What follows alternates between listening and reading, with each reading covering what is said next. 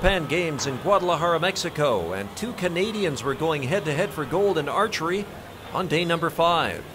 Men's individual compound bow, Robert Hudson of Leoville, Saskatchewan, lining up the target. And on his left, Kevin Evans of Jaffrey, BC. A veteran of the 2008 Paralympics, Evans is a two-time defending world champion with wins back in 2007 and 2009. Both archers expertly dealt with the swirling winds over the 70-meter distance between them and the targets. Here's a close-up look of how Robert Hudson is getting along. After 5 sets of 3 arrows each, the final numbers reveal that Kevin Evans is the Parapan champ as he defeats Robert Hudson 7-3.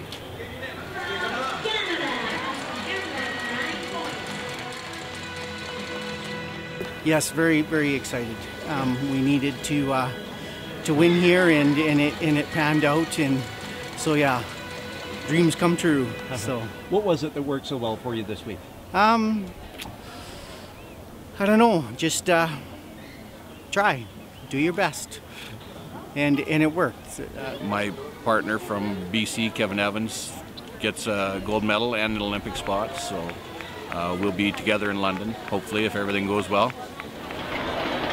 To the track we go, and Canada was well represented in a number of medal finals on Thursday, including the men's T37 800-meter final on the track at Telmax Athletic Stadium.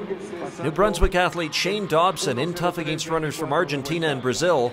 After the first lap, Dobson is sitting in 3rd place. And then on the drive to finish, it's Dobson finishing in 3rd, good enough for his first Parapan bronze. Men's T38 200-meter final. Kyle Edward Whitehouse from St. Catharines giving everything he's got down the stretch. He's just short of the winner from Brazil. Whitehouse going home with silver. First Parapan Games.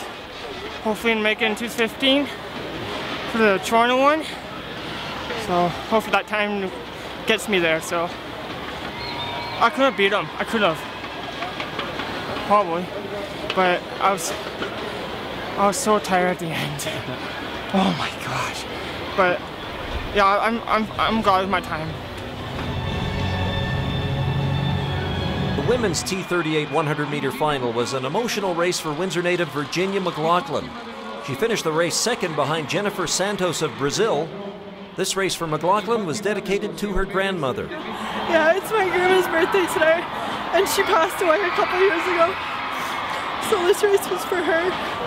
Listening to them cheer when your name is announced, and I mean, it's not as big as the cheer for Mexico, but it's so surreal, and I can't wait till they're in Toronto, because like that's gonna be home and they're gonna be cheering just as loud, if not louder, for us. Also from the track, a look forward to the Paralympic Games next summer in London. Jason Joseph Dunkerley is expected to be a medal hopeful for Canada. With his guide runner in the men's 1500, Dunkerley finishes behind world record holder Odair Santos of Brazil. But Dunkerley is pleased and is ready to get back to work. Yeah, you know, I am pleased for sure, and I'm more than that, I'm just pleased to go home and build on this. You know, we've been training well, so look forward to the winter. Just put in a good period of strength building and come back in the outdoor season and run fast hopefully. So yeah. One more medal winner to show you from Thursday: Alistair McQueen on the podium with his bronze medal from men's javelin at the Parapan Games.